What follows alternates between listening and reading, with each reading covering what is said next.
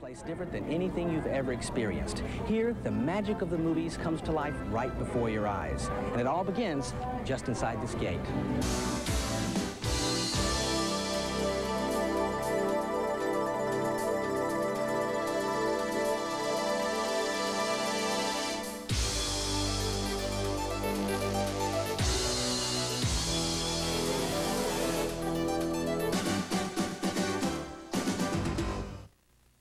At the Disney-MGM Studios theme park, guests gain admission to a dream factory, where the working film and television studio creates entertainment destined for the world's airwaves and movie screens, where a theme park built in the style of Hollywood's heyday ushers guests into a world of classic movies and movie characters. You'll think you've stepped right through the silver screen.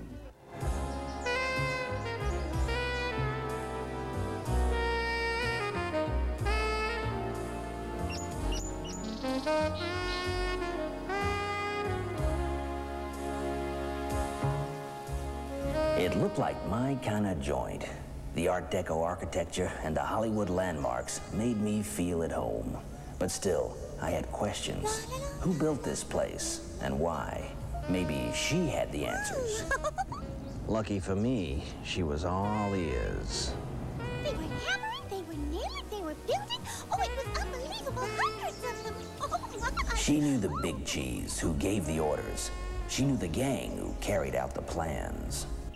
She said her name was Minnie, but her memory was Maxie. Names, places, and dates spilled out of her like the jackpot on a nickel slot machine. She knew more about this job than your dentist knows about your mouth. Yeah, it's a story with more twists than a taxi dancer. So listen tight, and I'll tell you what I know about the Disney-MGM Studios theme park. According to this scale, I am 6 miles tall. Now that's 12 miles from here up to here, and the whole area encompasses 27,400 acres. That is 43 square miles, twice the size of the island of Manhattan. In 1971, Walt Disney World opened its gates. 1982 gave the world Epcot Center. And with the 1989 premiere of the Disney-MGM Studios theme park, the Disney Company unveiled yet another masterpiece of imagination on the huge canvas of its Central Florida property. I think you get a double whammy if you ship them out a couple feet. Yeah, with the patch about that, so we need to get a height on that and see if there's any trees that would do that. 6 months ago, I walked through this place when it was still dirt and things were just coming out of the ground, and we were in the midst of all the working drawings and all the budget compromises and all the things that you go through. And I took a trip up to the Magic Kingdom and walked through the hub area of the Magic Kingdom. And when you look at the hub area of the Magic Kingdom and the castle and all the architecture and everything, it's a scary thing because you know that the precedent that's been set here and at Disneyland is extremely high. It's extraordinarily high.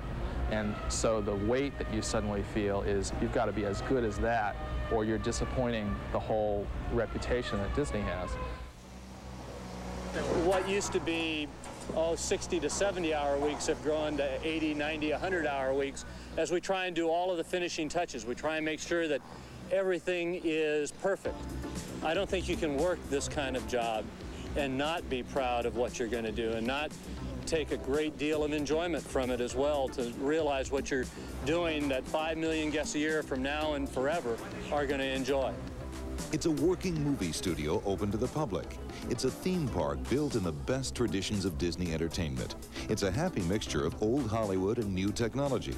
And wherever you look, there's evidence of someone's good idea come to life. It's theatrical, it's fun, it's entertaining, it's everything that Disney stands for. It's got a little bit of me in it, it's got a little bit of all of our new executives in the company, plus a lot of everybody that's been here. I don't think anybody else has the resources to attack quality the way we do. Most people take shortcuts for either economic reasons or because they're lazy. You know, most people take shortcuts because they just don't know how to do it right. And this company has such a history of not taking that shortcut, going down the path that is the hardest, the toughest, the most painful, and the most expensive to gain a quality that it's fun to be around.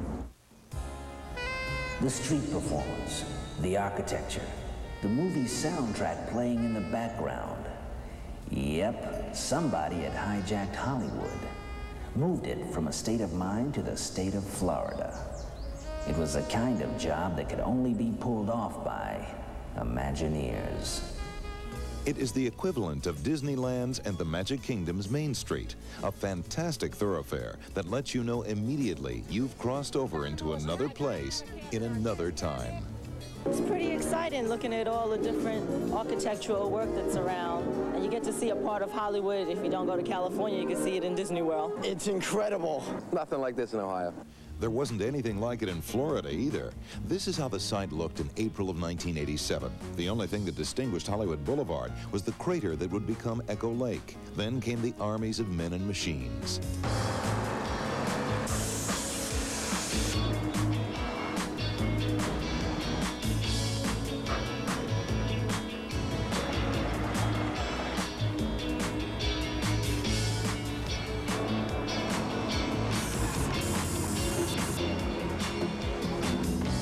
Construction I would characterize as war. Everything's happening at once, and the only way that you can control an operation like that is with a lot of sort of military organized skill, and that's what happens during the initial process of construction. The Hollywood Boulevard that Disney Imagineers created was an idealized avenue, dominated by the energetic architectural styles of the 20s and 30s. They studied the Art Deco buildings of Hollywood. Some have been restored, some have suffered through years of careless modification. Some are hidden or overshadowed by the urban sprawl around them.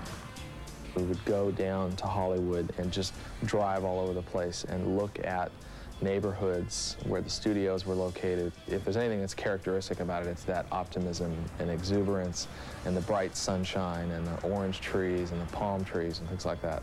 There's some facades here which do not have any real equal on the outside world. They're inspired by the period. Again, the research was so well done that the designers understood the period so well that they could replicate these facades as if they were back in the 20s and 30s. Min and Bill's Dockside Diner and Gertie the Dinosaur paid tribute to another type of Southern California architecture, California Crazy, characterized in Los Angeles by food stands shaped like giant hot dogs and donuts. And Hollywood's Crossroads of the World was the inspiration for the 5.5-story Crossroads Mickey at the park's entrance. Longtime Disney sculptor Perry Russ fashioned this Mickey as he appeared in the 1930s, with one slight difference. Mickey's right ear is copper because at 55 feet above the ground, it's the highest point at that end of the boulevard and therefore has to double as a lightning rod. Without a doubt, the grandest and most ornate building on Hollywood Boulevard is the Chinese Theater. It's our castle at the end of Main Street. In our case, Main Street is Hollywood Boulevard, and the castle is a Chinese theater that was built in the late 1920s in Hollywood. As the home of the great movie ride, this Chinese theater differed in construction from its predecessor in that its roof was built separately from the building and hoisted into place. That was a very exciting time for us as we had to maneuver a very large structure that it is, weighing 22 tons, maneuver it around inside the courtyard, which was already crowded with this large 150-foot crane that had to lift it into place. It sits within a half inch of where we expected it to sit, and that's not too bad considering the size and weight of the thing. It's not something that's easily worked with.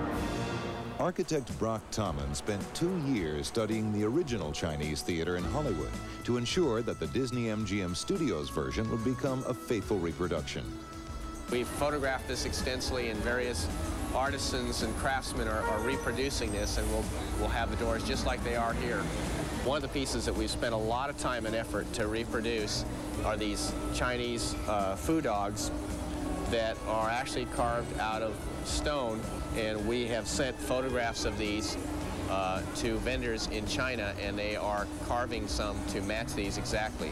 Many, many man-hours by many, many people have been spent checking into the historical background of this building and trying to make it as authentic as we can. Another part of the original Chinese theater, perhaps the most famous part, required more than cloning. That's the forecourt, where since 1927, Hollywood's greatest names have left their foot and handprints. The Disney-MGM version? Bring the stars to Florida and do it all over again. All right? Okay. All right. Okay. All right, here we go.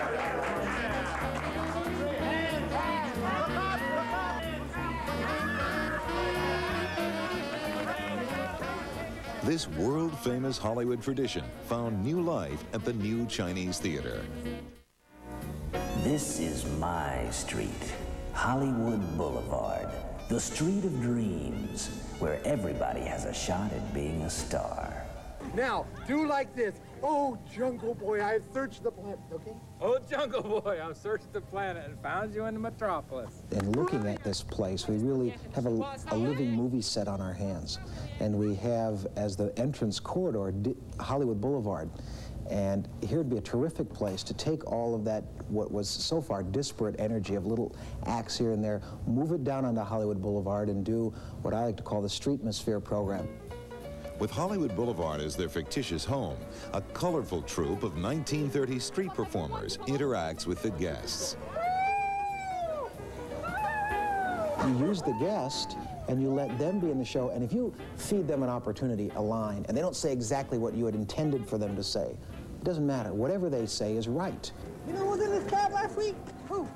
Errol Flynn was in this cab last week. I don't know. I don't believe it. I think you're... To cast these flamboyant citizens of Tinseltown, the Disney Imagineers held auditions in major cities across the United States. With the Streetmosphere program, as you're working just right off the guests in the park, even though you're working from a script, there's a great deal to be said for the performer's personality, for what my psychologist friends call being immediate, being right there, right now with those people. This is my first monologue, I gotta tell you. I've never done one of these before. Send into wardrobe, Crocker, should we send into wardrobe? The characters give life to buildings. We've always done very well at Disney and specifically at Imagineering, creating places that have a great look. But now we give those places really a life. Well, hi, how are you? I'm Sid Kawenga. This is my shop here. We call it the one-of-a-kind shop. I still got a little anxiety because I want to see it all blown out. And I know that the actors, though we've trained them, it takes them a few days to see that the little tricks and the rules of doing street theater really do work, to trust those rules because they're different than some of the things, some of the rules they've played by in traditional theater. Come clearly. Do it like this. Go up and down and breathe from your diaphragm while you're doing it. That'll help. Come on. Breathe from here. Up and down, up and down. If a doctor... Sitting on a seesaw, I found evidence that implicated many well-known citizens in the conspiracy to construct the park. Yeah, the prints were everywhere. And the trail led right here to the Chinese theater, where I got taken for a ride. The great movie ride. On opening day, thousands of guests witnessed the opening of the great movie ride at the entrance to the Chinese theater. They would soon be among the first to experience the signature attraction at the new theme park. Who killed my sister? Was it you? The Great Movie Ride is a spectacular tour through the greatest scenes of some of the most beloved American movies ever made. That's some mighty tough territory you're heading into, Pilgrim. The legendary stars, action, and dialogue of Hollywood classics are immortalized through state-of-the-art Disney audio animatronics. I'll get you, my pretty, and your little dog, too. But the road to this Oz was a long one. It started 4 years earlier in Los Angeles at the conception of the Disney-MGM Studios. The Great Movie Ride was the first concept that came out of our initial thoughts on what we would want to do with this project. The concept led to preliminary drawings and models, which led to the creation of the sets. Clay sculptures led to creation of the molded plastic audio animatronic figures. Artists created huge scenic backdrops to support the illusion beyond the sets. Then, all the scene elements were tested for effectiveness in Los Angeles by groups of company employees. The first tram starts coming in when the music that you're going to hear starts, and it stops. and then the second tram is coming in, and they all are here when the witch appears, and then as the Munchkins tell you to get out, everybody leaves. So.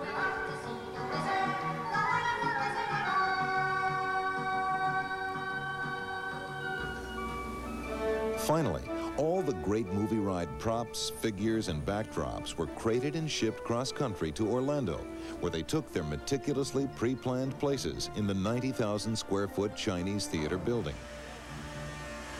Supervision of the colossal project rested on the shoulders of show producer Eric Jacobson. I felt like a blind person feeling my way through this because there's so many things that I've had to act on intuition through, but I've received such tremendous support from all the people that have their expertise or these other technical areas that I don't know very much about. That's the neat thing about this organization, is everybody helping everybody else. Another key player in the Great Movie Ride team was computer programmer Doug Griffith. He's been animating the audio animatronic figures through a series of computers and controls that brings them to life. And he's actually responsible for being sort of the acting coach for our stars and our assorted cast members. I did look at films and try to get a feeling of what that person's personality was, pick up on little gestures that they did. From there, I would take that and try to do those in my program. One of Doug's best performances was his programming of the witch from The Wizard of Oz. Margaret Hamilton, playing the Wicked Witch of the West in this show, is one of the most technically advanced audio animatronic figures that we've built. It could move much faster and stay more stable. Plus, it's a figure that has the most movement. With lavish attention to detail, work continued on all the sets simultaneously. Hundreds of mummified extras were positioned to haunt the corridors of the ride. Workers refurbished the original plane from Bogey and Ingrid Bergman's final scene in Casablanca and painted the trees in Tarzan's jungle. Mary Poppins and Bert took to the rooftops of London, and some nightmarish creatures were invading the spaceship Nostromo. We debated a long time about horror and sort of the violent side of the movies, and we didn't want to leave that out, so we sort of selected the most horrifying movie monster that we could think of. And so we said, what would be creepy about this? What would give them that feeling that even if they hadn't seen the movie Alien, that they would understand what the message was? So we decided the creature coming out of the ceiling and reaching down to grab them would be kind of fun. They built the best of the Westerns here, too. A cowboy showdown which the Disney artists produced precisely, right down to the Duke's belt buckle. Everyone I spoke to about the film knows exactly what John Wayne wore. You can't deviate. The belt buckle was requested by the family because after he had made Red River, he never wore any other belt buckle in any of his Western films. The Wayne family said it was beyond their expectations, and we were delighted because I think it was all done with a great deal of integrity. If you got good sense, you'll turn that fancy buggy around before it's too late. With the Duke standing sentinel, the trams of the Great Movie Ride move into a frontier town shoot-'em-up. In this scene, there's a bank robbery which is staged with audio animatronic figures and a live actor portraying a bank robber. And this is one of those where reality and fantasy kind of mix. Get down! The bank's gonna go! And the bank robber, in a very melodramatic and also a little tongue-in-cheek style, takes our tram and us with it to make his escape out of the town. So many of these movies that we're recreating are so special and dear to so many people's hearts and so many childhood memories. The challenge was to take something that was seen through the eye of a camera and could have been very one-sided and create an environment that people can go through and feel like they're in the actual movie set. I knew this world of mine couldn't go on forever. The illusion, like all great movies, had to end somewhere, and that somewhere was right here, the entrance to the backstage tour. This was where the illusion gave way to the reality of how those movie illusions are created. Now this is where the Disney-MGM Studios backstage tour begins, where you can watch actual television, motion picture, and animation productions in progress. This gate is the backstage doorway which lets guests in on all the secrets of the movie trade. Action!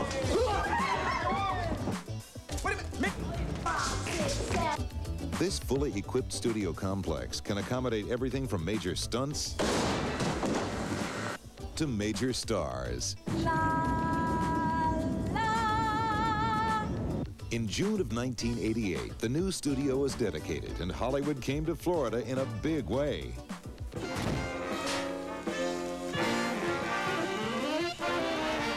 There are 3 state-of-the-art sound stages totaling close to 30,000 square feet for film or television productions that require an indoor location. For productions that take place outside, a residential street was recreated in various architectural styles. Here's the Golden Girls house. And there's no need to travel to New York. Here's a city street location so authentic it rivals the Big Apple itself. It's really been a wonderful collaboration between every aspect of the company, and the most exciting thing is that we really have a full working production facility. We've created a state-of-the-art motion picture and television studio that rivals anything in Hollywood. And with that kind of support structure, anyone can come down here and make a movie or a television product competitively with Hollywood. Cut, Greg, perfect. The new studio offers one-stop shopping for filmmakers.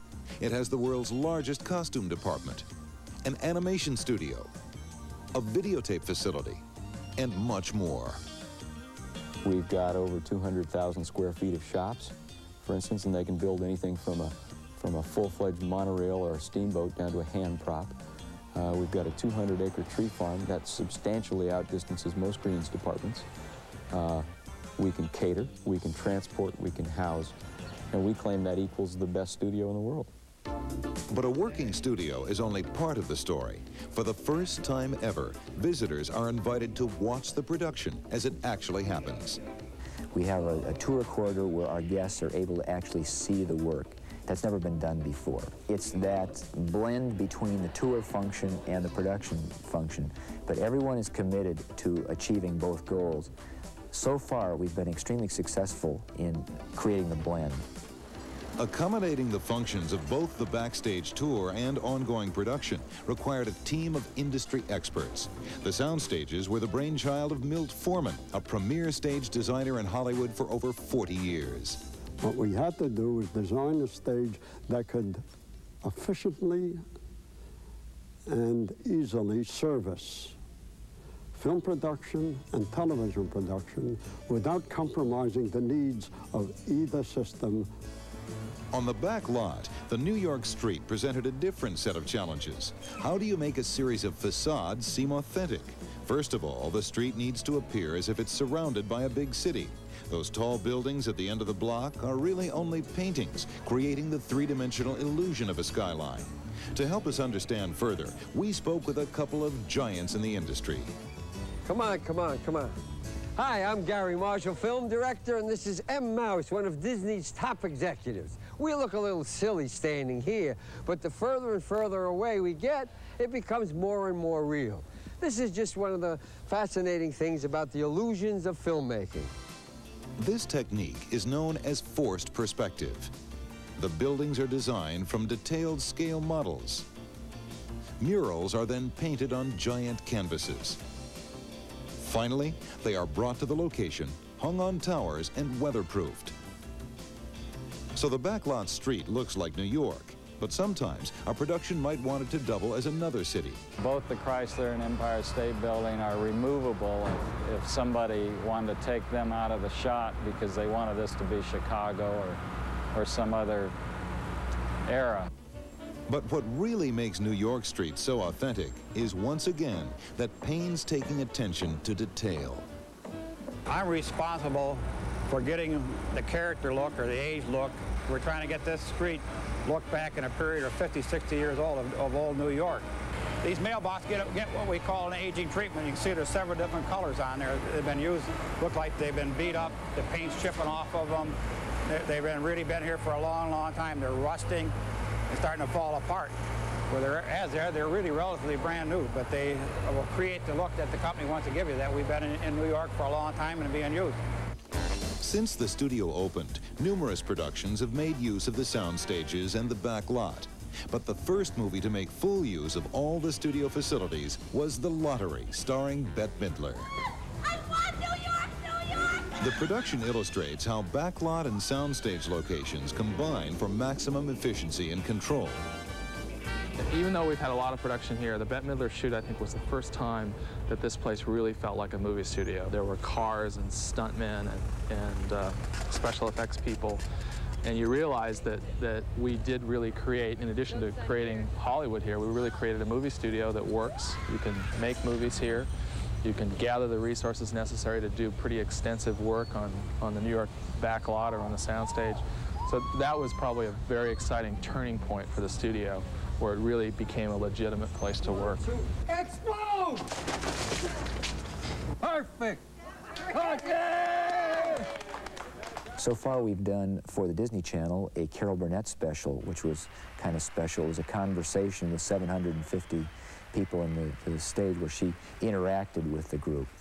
We will become the home of the new Mickey Mouse Club, which is the 1990s version of what we all, or many of us, grew up with in the 50s.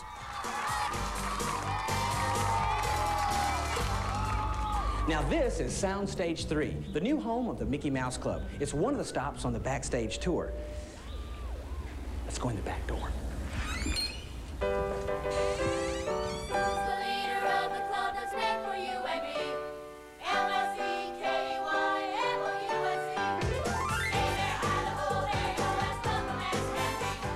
It's an updated version of the show that put Disney television on the map in the early 1950s. Just as their predecessors did, these Mouseketeers reflect the style and attitude of their times. They've come from all over America to join the jamboree that's happening on Stage 3. 12 young people who are as talented as any you'll ever see. Supposed to do the multiplying first. They're the members of Disney's new Mickey Mouse Club. Of course, that doesn't get them out of doing homework. They take a full load of classes to keep on track academically. And when they're not hitting the books, chances are they're memorizing a script, learning a new dance step, or the lyrics to a new song. There's no place where you can hide. Their intensive schedule meant that the cast got to know one another in a hurry. Turns out they have more than mouse ears in common.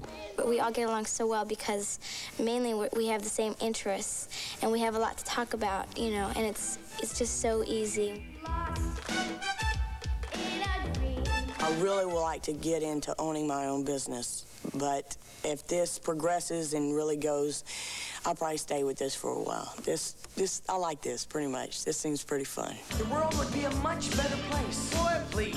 The new Mouseketeers were selected from over 5,000 hopefuls who auditioned around the country prior to the park's opening. By the time the park opened, the show was in full production and instantly became a hot stop along the backstage tour. The Mouseketeers keep Stage 3 jumping with guidance from adult co-hosts Moeva Pryor and that model of responsible behavior, Fred Newman. Waiters brought the check.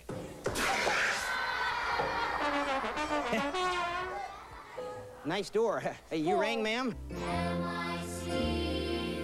See you real soon. Why? Because we like you. The names and faces may have changed, but the song remains the same.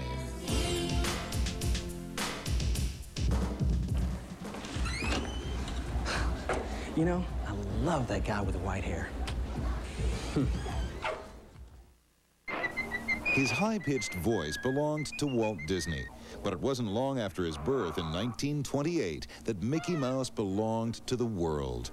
From Mickey's rubber-limbed beginnings, Disney animation grew into a totally original American art form that was soon in demand all over the globe.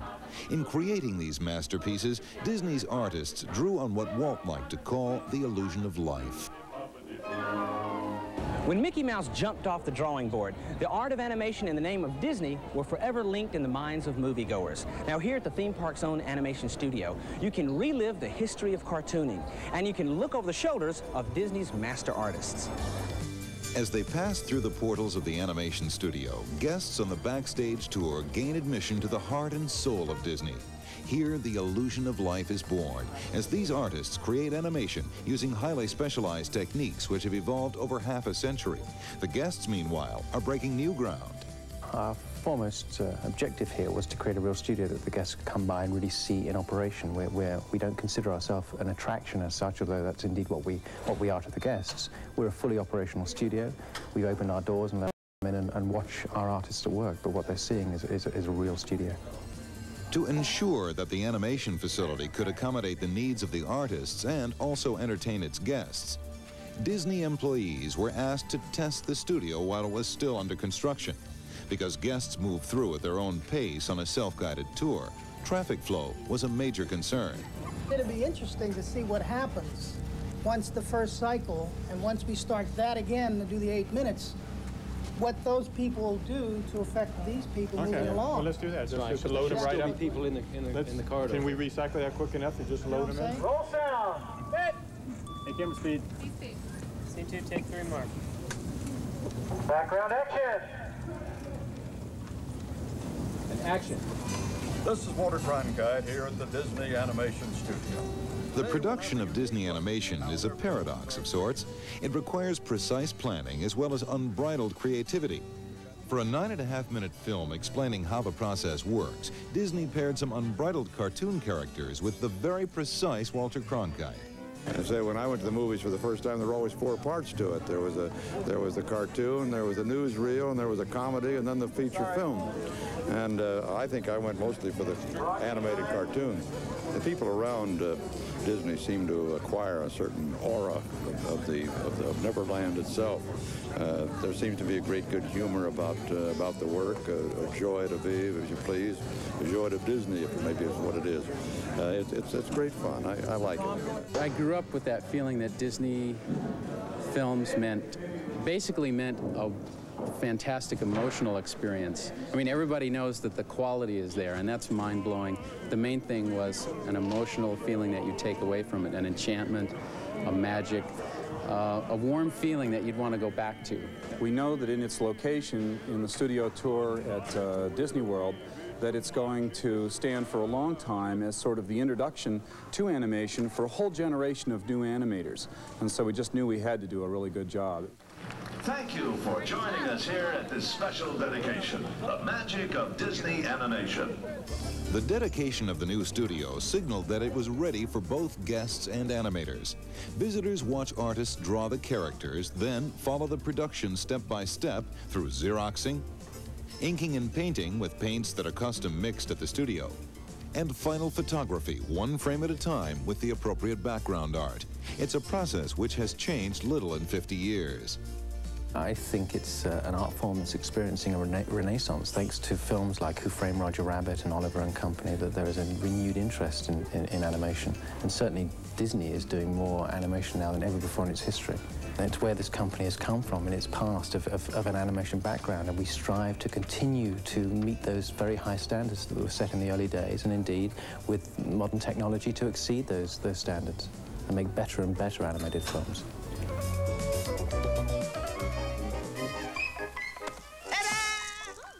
It's a bright, shiny rabbit.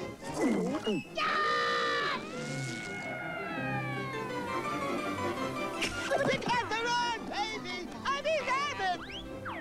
Oh, baby Herman! Look out! We must operate immediately. Our immediate involvement here in Florida is, of course, these shorts, which I mentioned earlier, starring Roger and Baby Herman. They're going to be 6-minute films that are going to be released in front of Disney movies. So the first one has just been released, which is Tummy Trouble, and we're on the second, Roller Coaster Rabbit, and that'll take, it's a 6-minute film, and it'll take us about 7 months to complete. For most of their careers, they were known as the 9 Old Men. It was Walt Disney's nickname for the most talented of his animation staff. 4 of the 9 Old Men were in Orlando for the new studio's dedication. And more than anything else, the presence of Ward Kimball, Mark Davis, Frank Thomas, and Ollie Johnston made the opening official. We were influenced by a guy named Disney. I mean, Walt, he acted and he was a great storyteller, and you have to have somebody like that who's kind of has the vision of what you're trying to do. It's like being an apprentice, a violin maker or a silversmith or something. You just can't go to school to learn it. It's something that you learn on an apprentice type of working environment from experienced people. We all trained under animators before we were actually animators ourselves. Quite honored to be surrounded by such heavyweights. The magic had been passed on to a new generation. Pixie dust.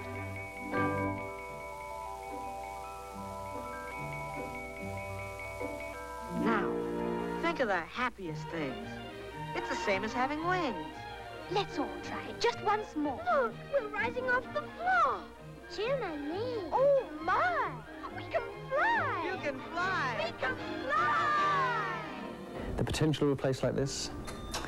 Well, it's something I say to our animators when they start, is that for all our guests who come through here, in the years to come, that this building will be sort of synonymous with Disney animation. Our guests will look back at this place and say, oh yes, I know what Disney animation is. I've seen it at the Disney-MGM Studios. And therefore the responsibility of the artists who work here is enormous to perpetuate that, the spirit.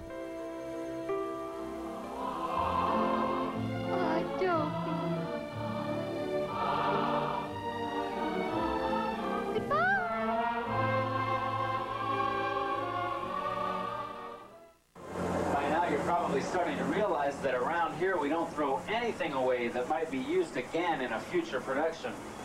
Look through the doors and you can see what it looks like behind the building. A tram tour zigzags through the backlot area, where all the ingredients of movie making are on display. This mechanical monster is Judge Doom's Dipmobile from Who Framed Roger Rabbit. Like almost everything on the backstage tour, the Dipmobile is the real McCoy. Tunes beware. Guests never know what celebrity they might bump into. Everybody say hi, Herbie.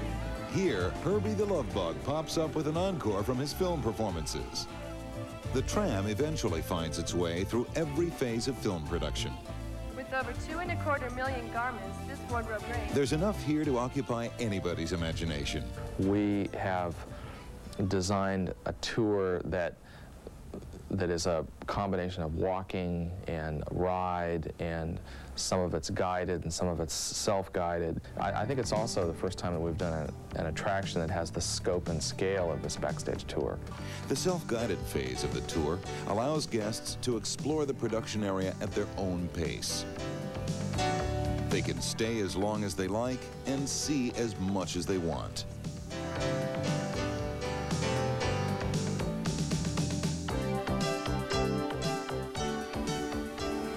The blueprints for the Disney-MGM theme park have their origins in old Hollywood. But the true genius of the design is the way it gets guests involved. Some attractions, for instance, are designed to bring out the hot dog in people.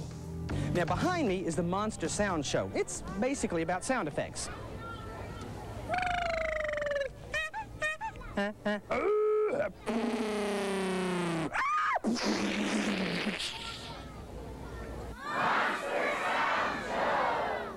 This is the place where audience members get the chance to become Foley artists or sound effects engineers. A team of first-timers watches a film without sound effects. Then, with devices as old as the talkies themselves, they add wind, rain, fire, and thunder to the mix. Timing is crucial to the reality of the picture. And the audience has the last word. Here we go. Oh, more sound. Superstars, we're getting show. What do you guys think? Oh, come on, what do you guys think? You know what's great about this place is that you can get in on the action. Like right here at the Superstar Television. You can walk through that door, a virtual unknown, and walk out a star. Please, please, no photos, please. No, please, please, please. No. Through a process called ultimatting, members of the audience get superimposed into a TV variety show and other classic television scenes, such as a situation comedy and a cowboy hero riding into the sunset. Anything's possible in superstar television.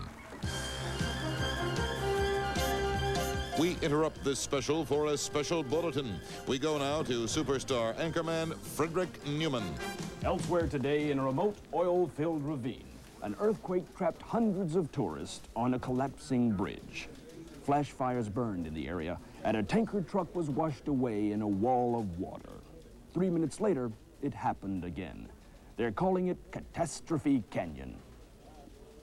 We find out who, what, when, where, and how in this special report. It's an amalgam of classic movie disaster scenes. A raging Titanic killer earthquake inferno force of no return. Shortened for convenience sake to Catastrophe Canyon. This is the movie where everything that can go wrong does. And the audience doesn't watch this movie, they live it. Oh yeah, I think we've overdone it. Actually, I think one of the things that we've discovered down here is that the overall effect of this, unlike an iron ride, which is like a roller coaster ride, a ride that works on a thrill of speed or gravity, when you're sitting in the tram is rocking, and you hear the earthquake, and you look up at the canyon and you see an 8-foot high wall of water coming, rushing at you. I think that your impulse as an animal is to flee, and when you can't do that, you're in the tram. It causes just a nanosecond of panic, which is what we were hoping for. The Red Rock setting of Catastrophe Canyon is actually a complex 65,000 square foot grid work of steel screen cages overlaid with plaster and cement, then sculpted and painted to match the geology of the American Southwest. On Cat Canyon, we're going to try to convince people they are somewhere other than the state of Florida. They're out west. When the landscaping was completed, the props were moved into place. One of the biggest stunts in the Catastrophe Canyon show involves a 5-ton tanker truck. The big rig was craned into position, then fixed to a system of hydraulic arms, which create the illusion of the tanker getting swept down the hillside in a torrent of water. The hydraulics then reposition the rig in time for the next show. This rock work is going to have to stand the impact of about 10,000 gallons of water in each canyon every 3 minutes. That's taking about a few million years of geology time putting it together in 1 week. 3, 2, 1, go. The final phase of testing on the attraction proved to be pretty thrilling itself. Every 3.5 minutes, Catastrophe Canyon uncorks 71,000 gallons of water down the side of the mountain. And with the aid of an elaborate system of pumps and plumbing, this wall of water gets recycled back up to the top of the hill in time for the next tram. The fire effects that you see in here, the explosions, you know, we're having to use propane. But if you use propane by itself, it's really not a visible flame. In the broad daylight, it'd be very difficult to see it. So we have an additive, which is a high carbon additive, so that it looks like an oil fire, which is very red and very smoky. After the show, we take the guests backstage. We pull around backstage and let them watch the show recycle. We let them see all the support equipment and everything else. Backstage at Studio Tour is really backstage. We let them see everything. What makes those exciting things that you see more realistic is what you hear. Sound designer Joe Harrington has conjured up a world of sounds just as catastrophic as the canyon's visual effects. We'll hear the train trestle beginning to come apart, the metal tearing and wrenching, and the wood splintering and the timbers falling and those kinds of things. And we'll also hear the ground as it's shaking and rumbling. You can't overdo entertainment, and I think we've been successful at that. If everything in Catastrophe Canyon goes wrong as planned, the Imagineers will succeed in creating that heart-stopping moment when it all seems real 205 times a day.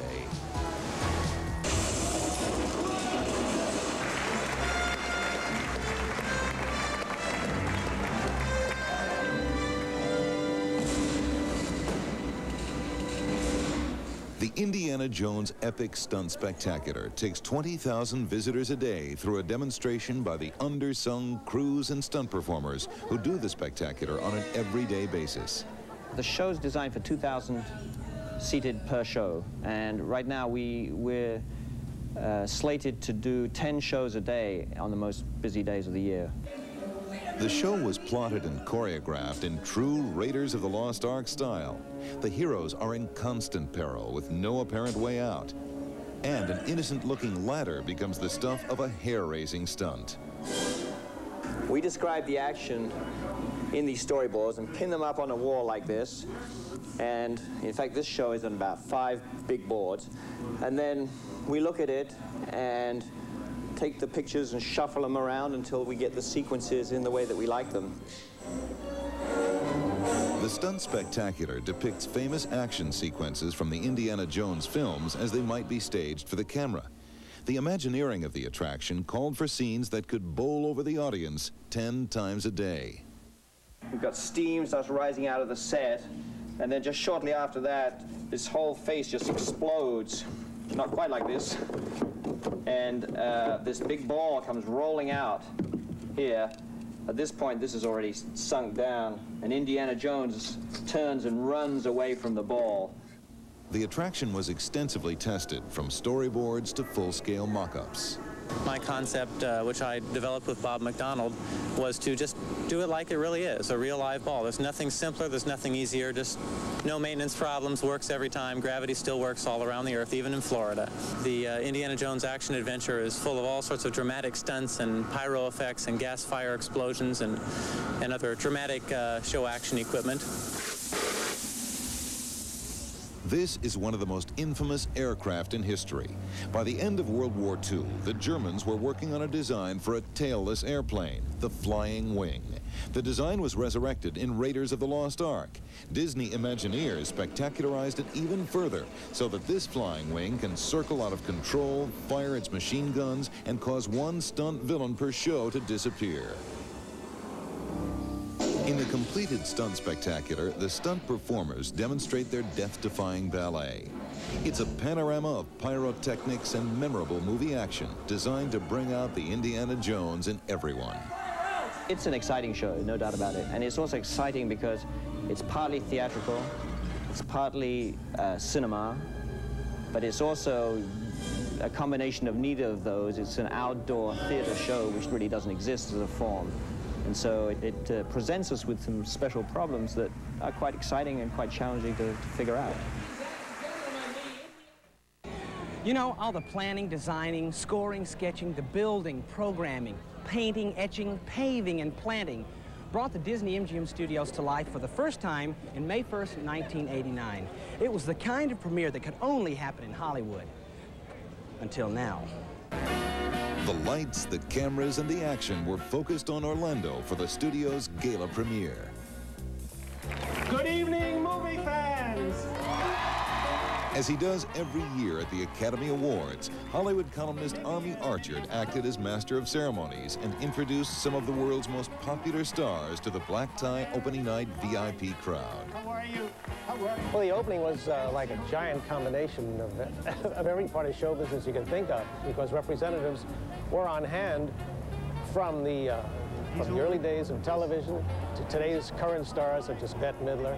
And of course, it had the great Disney magic. So you had movies, television, Disneyland, Disney World. I don't know what more you could have asked for. To suddenly see the Grauman's Chinese and all the ambiance of the Hollywood scene the way I remembered as a little kid, as opposed to what it has become now. So it's just holding it, it's frozen in time. It's lovely. We've been on these rides, which are literally incredible. Oh, how are you? Yeah. Oh, John. And now arriving, ladies and gentlemen, Mr. Kevin Costner. Let's say a wonderful welcome. How are Can we bring Cindy around, please? Can we let you introduce your family? This is my daughter, Ann, the one that could stay up this late. Hello, Ann. Hi. Are you happy to be here at Disney World? Yes. So glad. And, of course, this is my wife, Cindy, who, when I met her 15 years ago, was Snow White at Disneyland in Anaheim. With the opening of the Disney-MGM Studio theme tour, the entire world became cognizant of show business and entertainment again. The media coverage is just unbelievable. And the excitement was created not only for the Disney-MGM Studio theme tour, but for all of motion pictures and all of entertainment. A parade of celebrities, including Rick Moranis, film legend Lauren Bacall, and Golden Girl Betty White moved up Hollywood Boulevard toward the Chinese theater. Hollywood stars in all their finery, press representatives from around the world, and several thousand specially invited guests watched as Disney chairman Michael Eisner cut the ceremonial film strip. On behalf of the Walt Disney Company, I hereby declare the Disney-MGM Studios theme park open. Let the magic begin.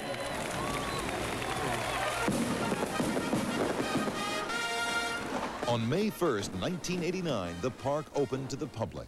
I think we got a good family here, right here.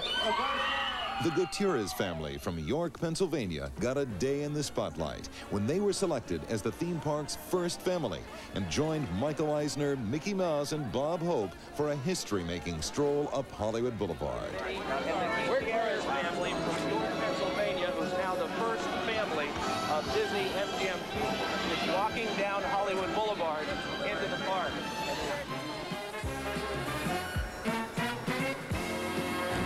So, that's the story of how this remarkable new theme park came to be. How some very creative people built an avenue into our imaginations, where you can experience the magic of the movies as never before. Fred! Yoo-hoo! You forgot your hat! Well, with a little luck, some of that magic may rub off on you. Shall we?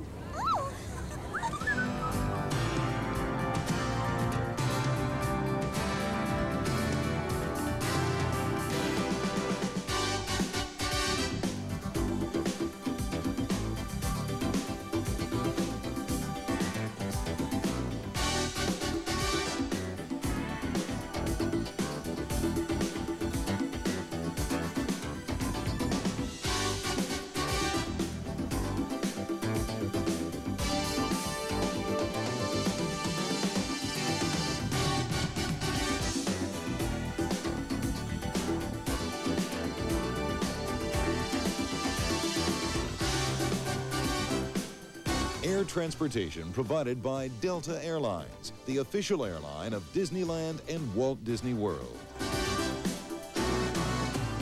Ground transportation provided by National Car Rental. Hotel accommodations provided by Walt Disney World Resorts.